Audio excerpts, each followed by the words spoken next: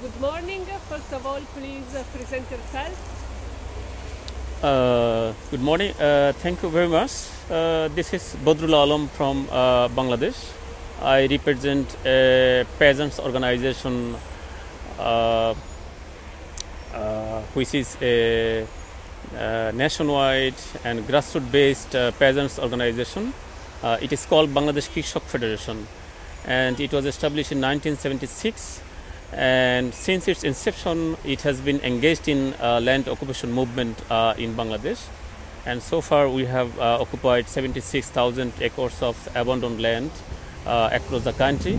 And we have distributed all of this land among the landless men and women in the rural area.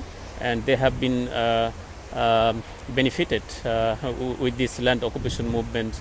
So we have a big success in our struggle around land in the country, but at the same time we are also engaged in the climate issue, because climate change issue is very crucial in Bangladesh. Bangladesh is the frontline victim of global climate change, especially the southern part are very vulnerable, and it is situated in the Bay of Bengal.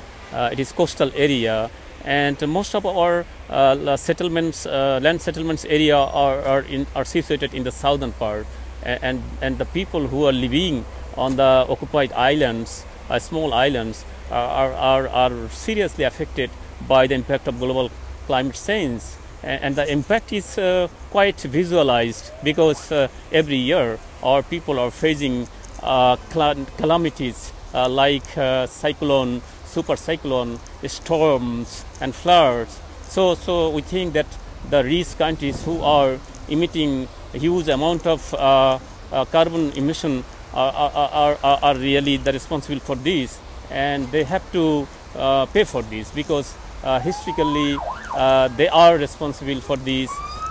So it is their historical due, their ecological due, and they have to pay. And as the global country in the global south, we have to raise our voice. Otherwise, they won't do anything for us. But at the same time, we think we have to do something on our own level. We believe in grassroots solution, because the world policymakers who are organizing UNFCCC almost every year in different continents are coming with the false solution. They are proposing for biofuel or agrofuel, or also GMO or green economy. Even they proposed for many other solution which is not keeping with the reality on the ground. That's why we rejected that solutions, and we proposed for the grassroots solution. That's why in Bangladesh we organized two caravan in 2011 as well as 2014. In 2014, last year in November, we held climate justice, gender and food sovereignty caravan from Bangladesh to Kathmandu in Nepal. So it covers three countries: Bangladesh, India and Nepal. It was very fantastic caravan, and we had a lot of scope to share our concern with the grassroots people who are affected by the climate change. And sometimes the grassroots people don't understand who are the responsible for this. This is the northern industrial countries who are responsible. So through the climate caravan, we are able to make the people understand the narratives, the people's narrative, and also the narratives of the rich countries.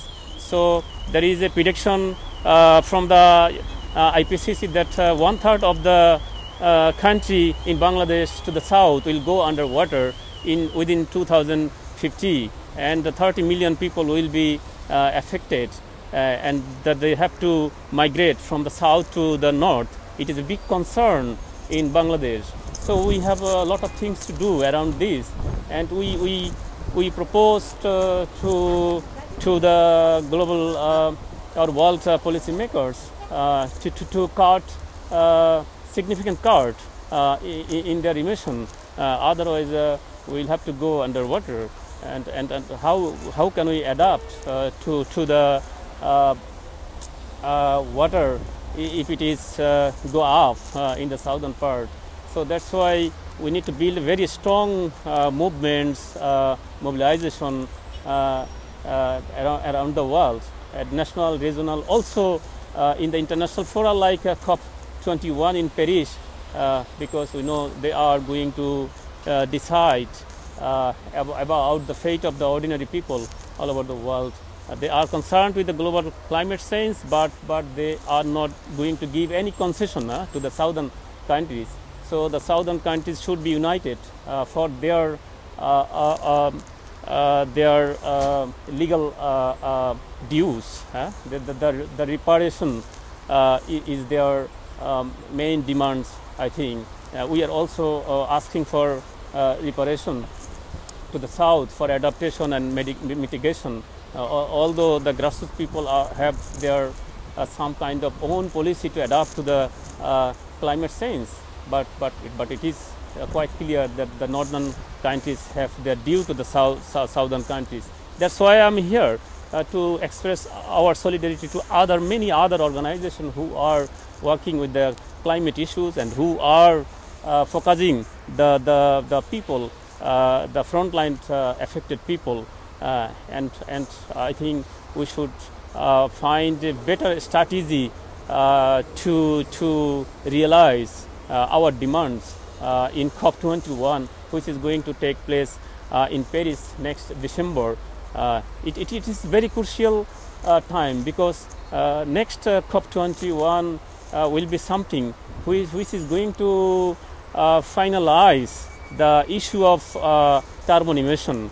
From the people's side, there is a demand that they should go with a binding agreement about greenhouse gas emission. But we know the northern countries are not interested in binding agreement. Rather, they want to go with the voluntary line of cutting emission, which is not the solution at all. So that's why I am here to meet other people and get to know their experience and to express solidarity to them. Thank you so much. Thank you.